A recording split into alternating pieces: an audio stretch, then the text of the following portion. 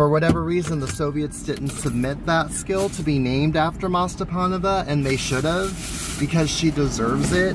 Just legend stuff, right?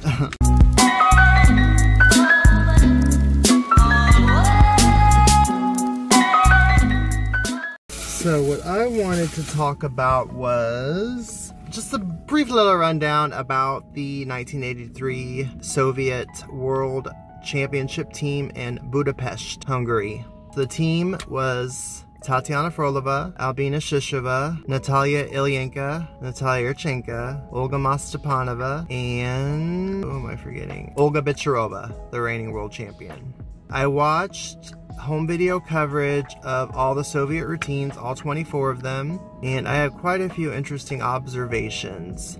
First of all, Yurchenko was up last in all the events, so that was deserved, I would say. The one spot I might have considered having her up 5th would have been on beam and putting Mostepanova last, because Mostepanova's beam routine is just chef's kiss. However, I actually love Yurchenko's beam routine as well. I do like her 85 routine more because she implemented her revolutionary layout step out mount, which she was the first to do, and she was also did it the best.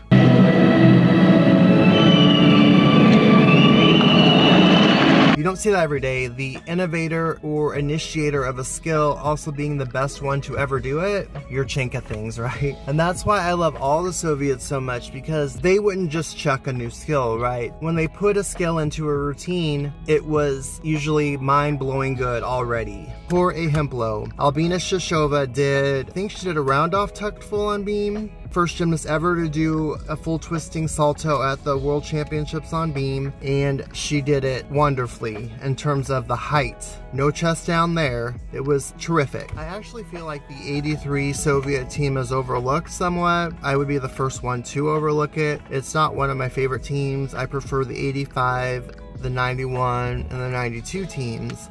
But the 83 world team is still great. I know a lot of people pick on Tatiana Frolova, but she really is the one that holds the team down. She was the first gymnast to throw a full in off beam at Worlds, and she did it really well. It made up for the fact that she had an incredibly empty beam routine with no flight series. The one aerial skill she did was like a front toss, and then all of a sudden she does a round off full in, and you're like, oh my fucking god, is she for real?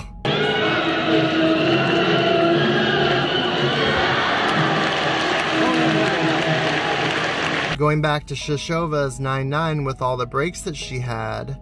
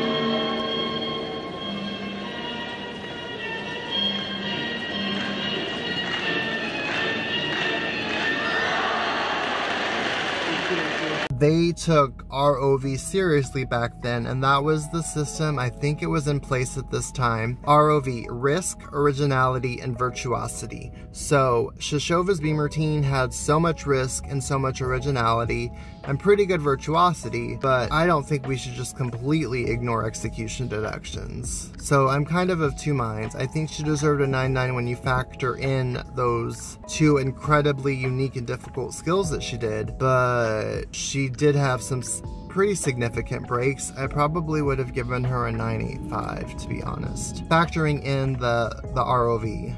So let's start with vault, okay? Frolova was up first and she just did a layout Sukahara vault. Then Natalia Ilienko was up and she did a tucked Cuervo, and she did it quite well. She pretty much almost stuck the landing.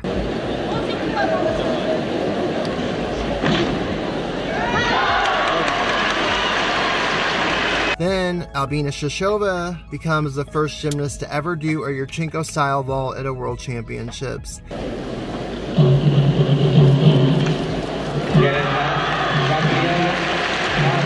She does a Yurchenko tucked full, and the only reason we're not always saying Shishova a million times during a broadcast instead of Yurchenko is because Yurchenko did it at the 82 World Cup. At that time, you could get skills named after you from doing them at a World Cup, so that is why we call the round-off entry vault the Yurchenko and not the Shishova, because they both pretty much learned it at the same time.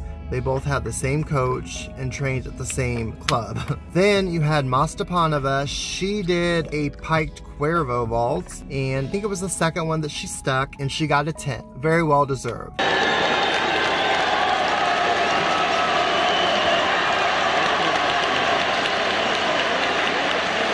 The last three Soviets all got 10s, okay? Next up was Bicherova. Her vault was more a pike Barani, and she got a 10 with a visible hop.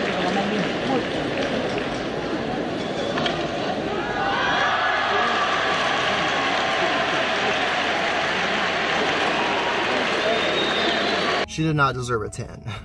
No, that was wrong. Then last up was the star of the team, Natalia Yurchenko. She did her trademark vault, Yurchenko tucked full, stuck it, and she got a 10.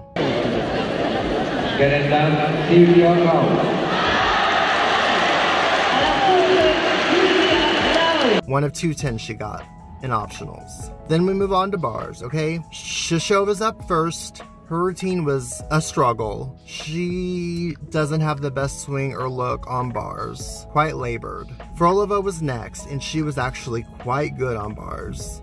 She had a very, very good, enjoyable routine, dismounting with the double tuck, and she got a 9.95, if I recall correctly.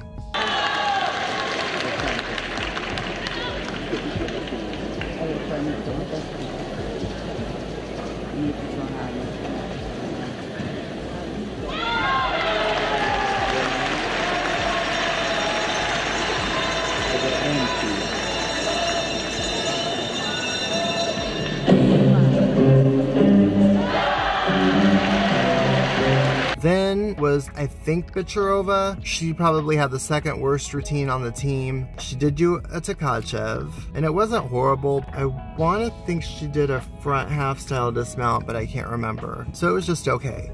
Then, one of my surprises of the meet, because I haven't watched this meet since before I moved from Kansas City probably, and that was in 2007. So it's been a really, really long time. Okay, Natalia Ilienko on bars. I was blown away. I was not expecting this. I did not remember her bars routine at all, but it was so friggin' good. So amazing. Very, very unique.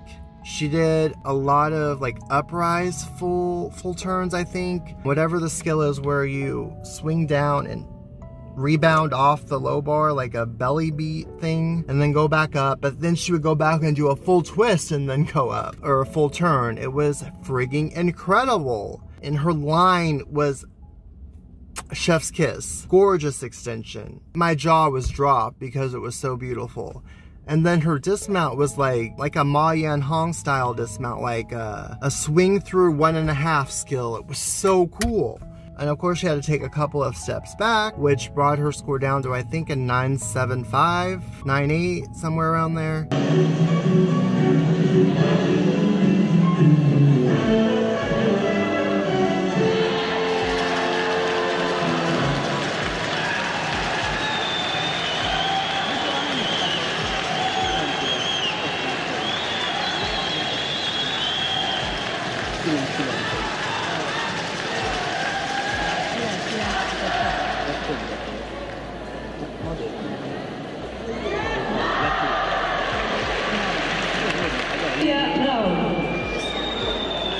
Mostepanova on bars, of course, she clipped her foot on her Tkachev, as she always does, I think, bar once or twice. So I'm really curious to see her bars routine from Olomouc. In order for me to think it's a believable 40 in the all-around, she better not have hit her foot on her Tkachev, okay?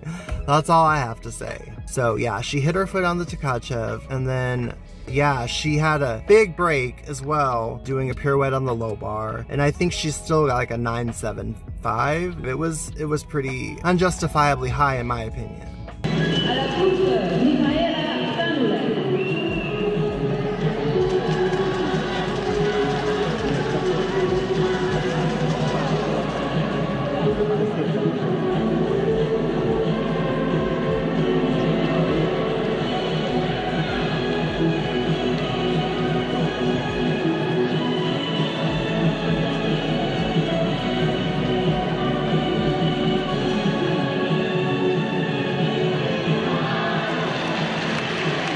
Then we get to the goddess herself, Natalia Yurchenko.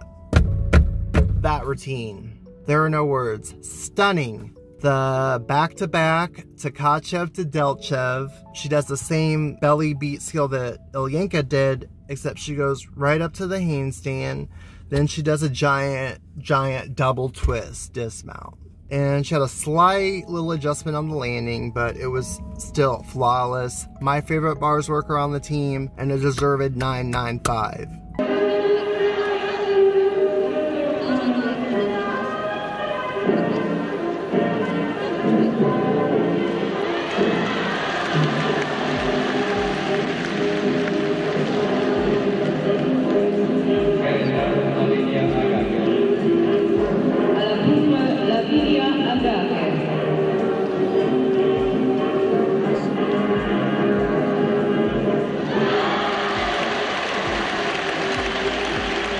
So at this point, halfway through, she's killing the meet. She has a 10 and a 9.95. So then we move on to beam, which I've talked about a little bit already. Frolova was first, and Frolova and Shishova both did full end dismounts, which insane. Bicherova didn't fall, but she grabbed the beam, which is at least 3/10. She ended up getting a 9.6, okay? The most disappointing part of the meet was Natalia Ilienko on beam, okay? This routine is ROV to the max, sublime. Her extension, her posture, her toe point, her line is all beyond exquisite. And one of my favorite combinations that I've ever seen on beam, she does a split leap into a gainer back tuck, but she missed it and she fell, so that sucked. The routine is chock full. Her score was a 9.45 with the fall, which shows me that the judges were lapping that shit up same as me. Loved it, okay?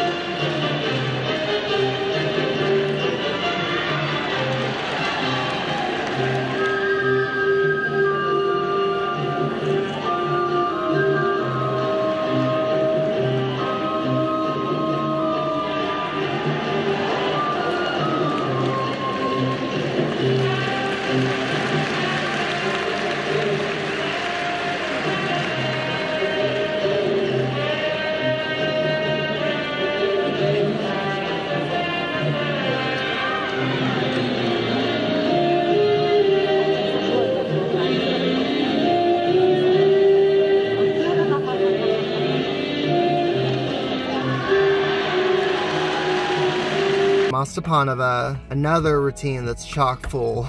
The back handspring Onodi. She also does a flight series with the layout step out. Just beautiful scales, kicks. Her extension is sublime. It's just all so gorgeous. I'm pretty sure she got a 9.9 as well.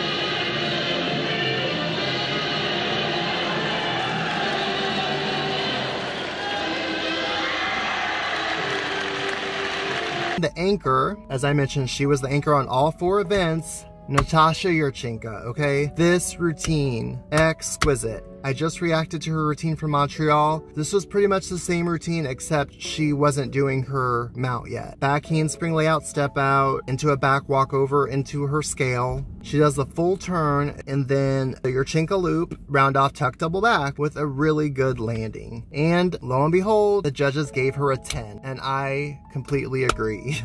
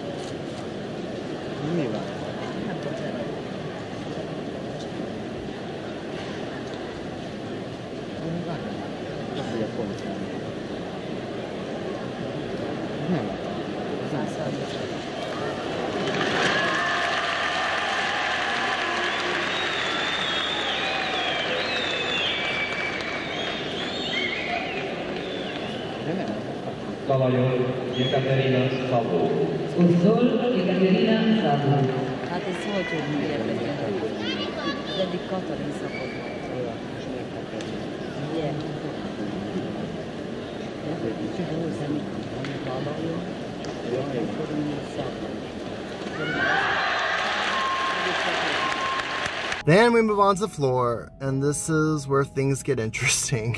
Things were just bizarre on floor, okay? So most of them would do a full-in mount, some would do some kind of combination into a double back for the middle run, or some other kind of combination pass, and then dismount with the double tuck. I think they all dismount with the double tuck. It was pretty uniform, tumbling-wise. First up is Shishova. She had a couple of sus landings, and her dance and choreography, I think, were the worst on the team. It was a pretty good routine, and I think she got a 9.8. Next is Frolova, Tatiana Frolova. You have to differentiate because there is another gymnast, another Soviet from the times. I think she was really at her peak about 86. Natalia Frolova, who has one of the best floor routines ever. And poor Tatiana has kind of gotten dissed or looked down upon because she happens to have the same surname. But Tatiana's routine was pretty good. She has a couple of interesting choreographical movements, and I think I would probably have her 5th, right ahead of Shishova in terms of choreography. However, her tumbling in terms of the landings were maybe the best of the team in terms of how she landed her passes.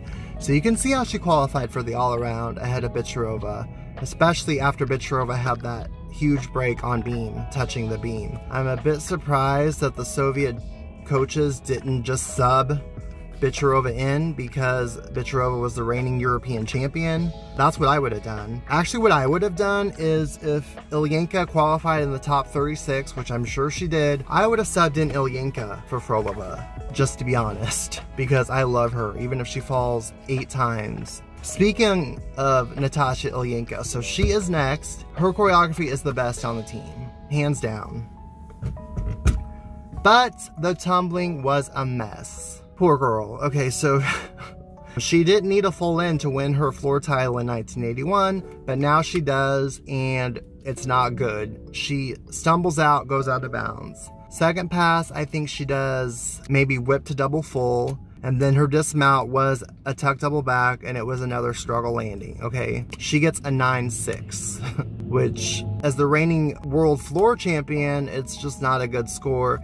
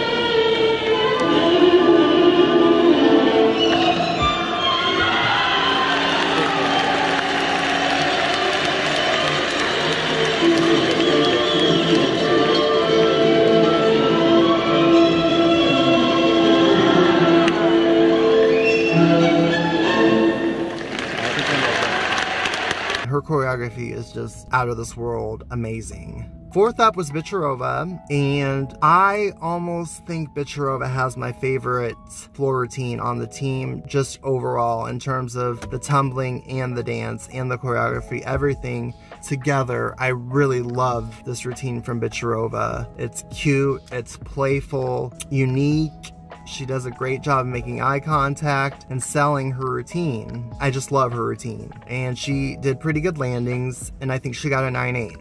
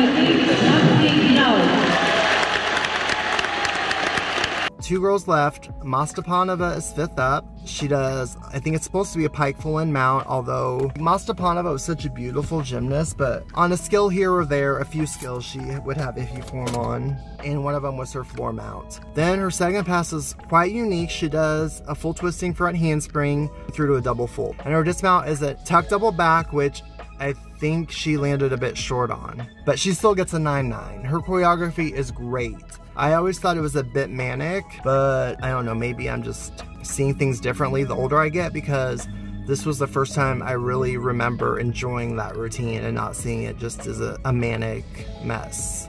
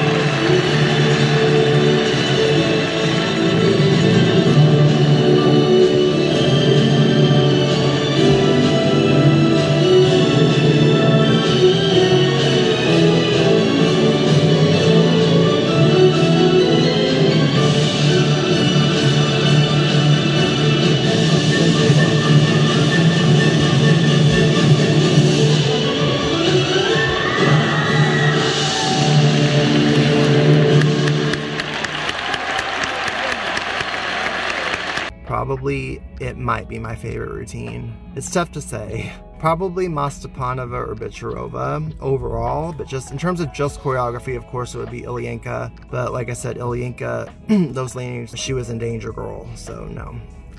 And the last Soviet routine from optionals was the girl who would go on to win the all-around title, and then, of course, as only she could do, injure herself during the first event in event finals, so she couldn't win any more individual medals. And in fact, Natalia Yurchenko, she has one world and Olympic individual medal, and that is the gold medal in the all-around at 83 Worlds. This routine mounts with a full in, which she was a hair short on. Middle passes whip to double back, which was pretty good, and then dismount with a tuck double back, which I think she was again a hair short on.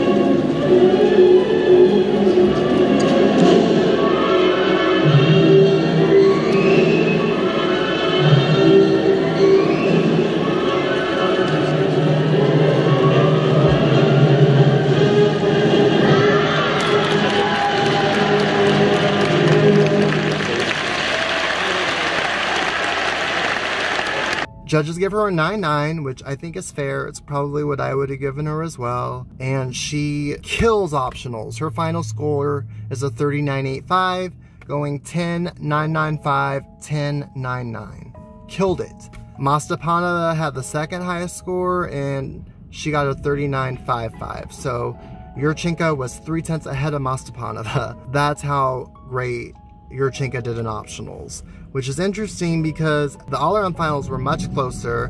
I'm going to do a similar video for 85 Worlds. The lineup choices there were quite interesting, and I think there might be a little bit of a conspiracy, especially regarding Mostepanova's lineup positions in Montreal. But this meet was, I think, pretty accurate for the most part. It's a great team. I like the lineup choices. I love the gymnastics. Oh my gosh. Again, my Wally wow surprise moment of the week was Ilienko's bars. Insane. Thank you so much for watching. I really appreciate it. Please smash that like button, subscribe, turn on notifications, engage, and I will see you guys in my next one. Take care. Bonne journée. Bye. Mwah.